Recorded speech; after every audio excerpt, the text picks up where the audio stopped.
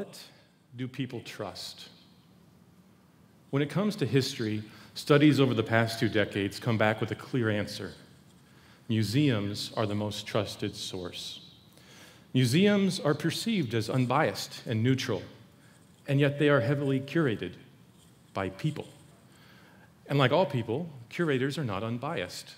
For many topics in our history, neutrality is neither appropriate nor even possible. And so each time there's a new study or a new survey where 90% of respondents suggest that museums are neutral, that they just present artifacts and facts and don't also offer context and interpretation on their own, a couple 100,000 museum professionals get a little salty.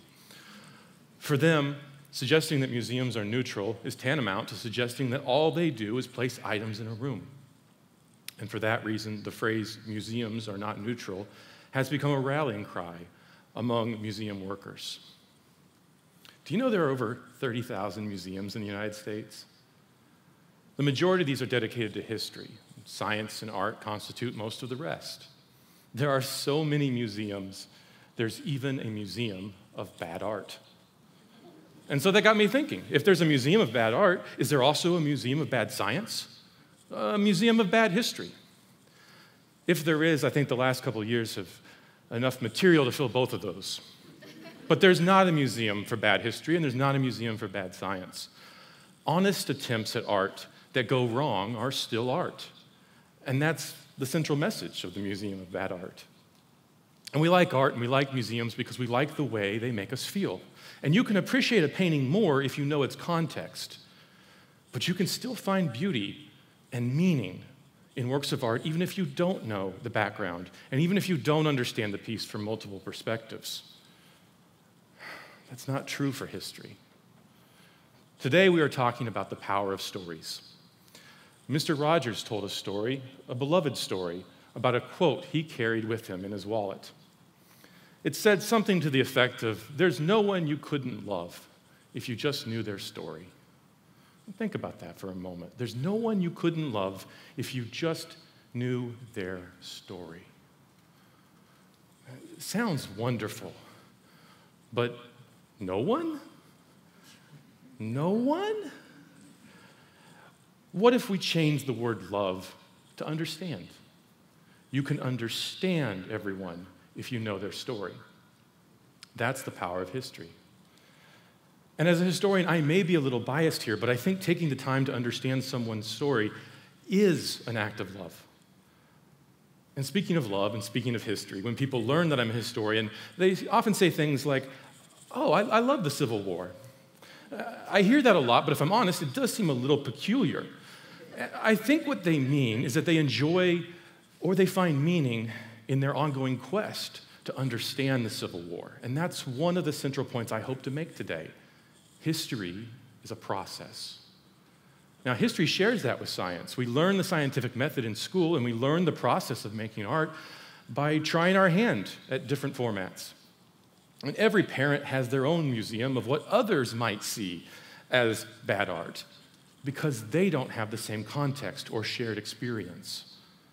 But in the small amount of time dedicated to teaching history in our schools, very little of it, unfortunately, is dedicated to the process or getting students to think about the process of how history is made. And I think that's why history is often perceived as a collection of facts. Deep down, we all know that history is something more than a collection of facts. But the misperception remains. So much so that if you go to the website for the American Historical Association, it exclaims in bold print, "History is not a collection of facts about the past." Their publication and that of the Organization of American Historians are called Perspectives and Process. Perspectives and process. So, what is the process for making history? Number one, start with a question. And now you've got to resist the temptation to answer it right away or make quick judgments. You've got to get out of your default mode. Get out of your own head. See what others have found. Study their evidence. And then search for more evidence and more perspectives. Revise and repeat. Historical interpretations change over time because of that process. And then the last thing you need to do is organize what you find in a way that offers meaning. And the best historians are usually good storytellers. And if you're lucky, someone with a bigger audience and perhaps a better story than you will take your work, but they'll cite you, and congratulations, you're now a footnote in history. Presenting history as a completed story can be more entertaining than teaching the process. And popular history podcasts have names like Slow Burn or Hardcore History. If there was a really honest history podcast title, it'd probably be called, well, it's actually quite complicated. The process of history is what matters because it forces us to move beyond our default mode of quick judgment. I value that quote from Mr. Rogers because it teaches us something important, starting with the goal of love. When it comes to history, you need to start only with a question and a genuine curiosity. You need to get out of your default mode of trying to answer that question as quickly as possible. Move past what millions of years in life have taught us to do. Make quick judgments and act quickly. If the fire is too hot and makes you uncomfortable, turn away. Understanding history pushes us beyond that default mode of turning away from what makes us uncomfortable. That's where learning happens, and hard history is important history. So in art class, you end up with a finished product, and in science class, you get to make volcanoes. What if you got to make history in your history classes? 9 years ago, I started what I thought was a one-semester project.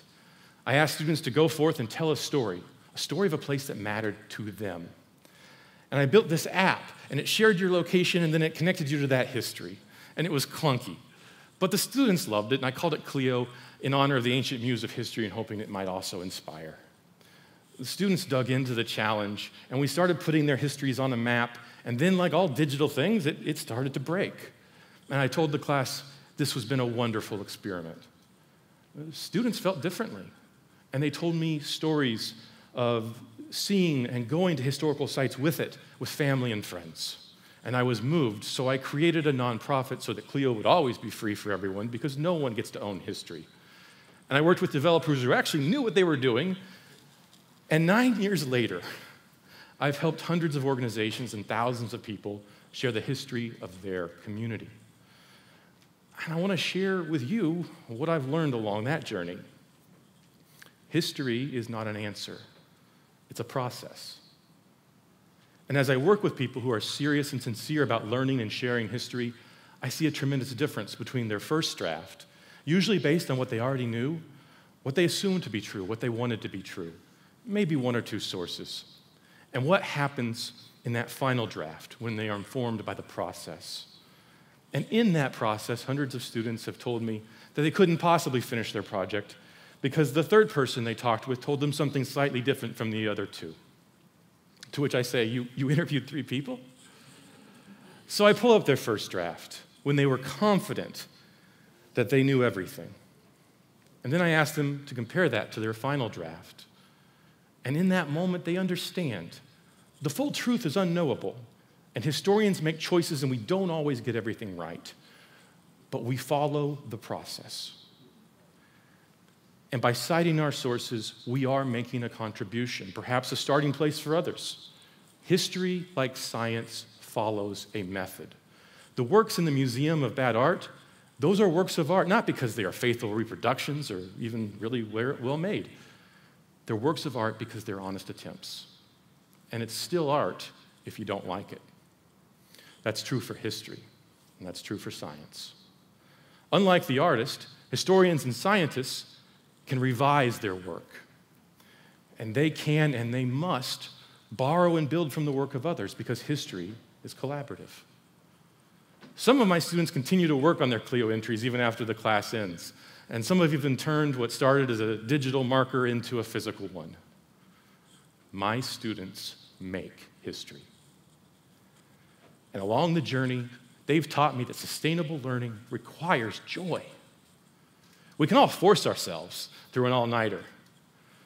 But the day in and day out, that kind of journey, sustainable learning, requires joy.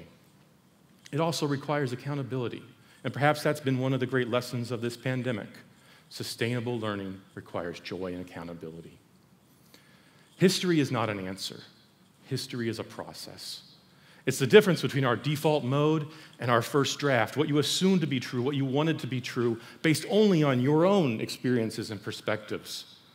It's the difference between that and your final draft, and the story you can tell because of your journey towards understanding. Thank you.